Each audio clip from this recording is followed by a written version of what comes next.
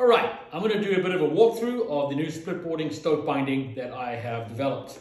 And the idea of this binding is to have something which is really universal.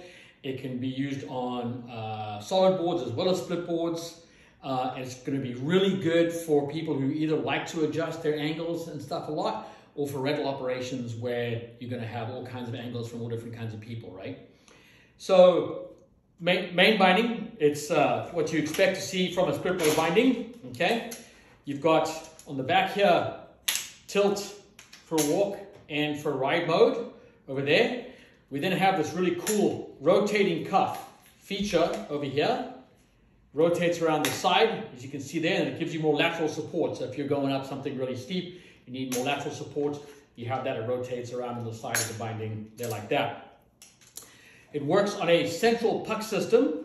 Now what's cool about this puck system here is it'll work on a 2x4 insert system or with these bad boys on a regular split board system. So you would screw these super lightweight adapter plates to the split board here, and the pucks would then mount to the center over here. Or if your boards are like mine, where you have just a normal insert pattern, or you're also putting your bindings on a solid board, you're good to go there. So the way this works, it has a rail system, it has a carbon base, and the reason for the carbon base is so that there's no flex this way at all of the binding. That's what ends up cracking rails. You see a lot of rails that break through continued use, and that's all coming down to the whole system having a little bit of flex and move, and the aluminium works until it eventually breaks. So you open this, you slide it on like that, and now you find your angle. It's very clearly marked. That's 30 degrees, that's 15 degrees, that's 0 degrees. This is a regular foot, right? But if you're goofy, it just simply goes on this way, right? Obviously, if you don't want the straps inverted, you just put the bindings around the other way, right? So if you're a rental operation, then it's really easy because you don't have to move anything around, you're not moving pucks around. This simply just slides onto the board that easy like that, and it closes with that latch and it's secure. This can't come out, the boot is on there, everything is secure. Obviously, these ratchet up like a normal binding over your boots, and then you put this back to ride mode in the back over here. So that's how the system works for adjustments, and it's very clearly marked. So people say, oh, but you got to find your binding system, your angle every time. I mean, you're doing it anyway. If you have two pucks on the board, you've got to kind of get it lined up before you slide it on, right? The only difference is on this one that you slide it on first, and then you line it up, and it's that easy. That's how easy it was to find my angle that I always ride. So now we're going to take this thing and we're going to split the board.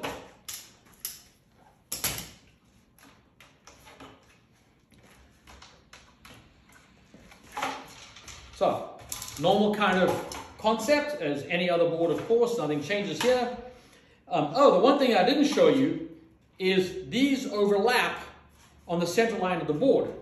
So, when your board is connected, you have, on my boards, I got two connection points here, but on most boards it'll be just the one. You're overlapping the center line here, you're overlapping the center line here, you're overlapping the center line here, here, and on the ends. Mine are a little bit fancier, but the pucks, because they overlap the center line, and the climbing bracket, the touring bracket, because it also overlaps the center line, your board is way more torsionally stable. So, putting this onto the touring bracket, very simple.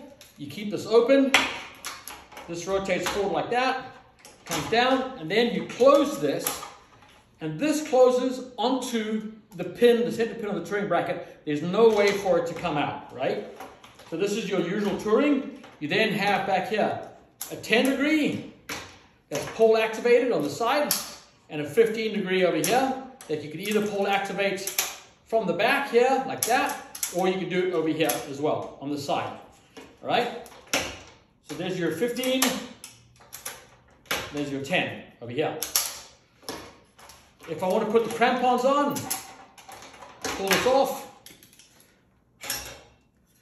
The crampon, very simple, simply slides onto the binding like that, into the same grooves that work with the puck.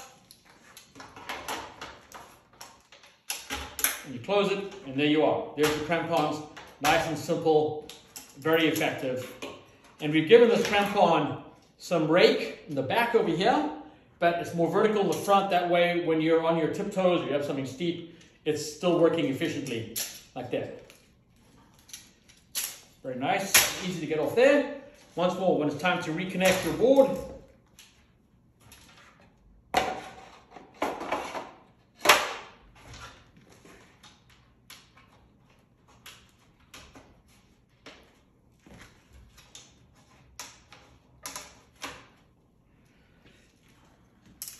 open this, slide it on, I find my angle, which I like, which is 35 degrees.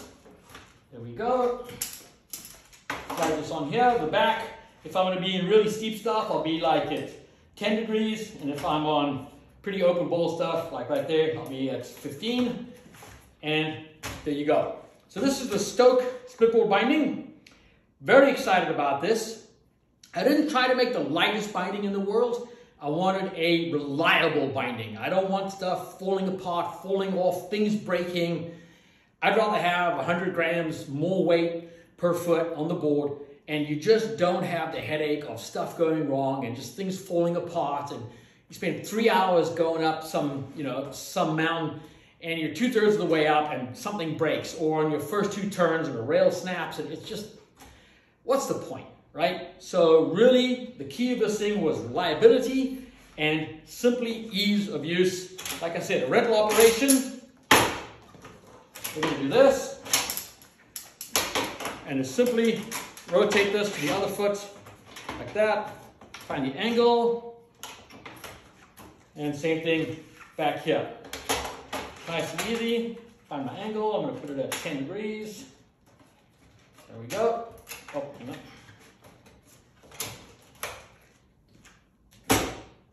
I'm stoked. Are you?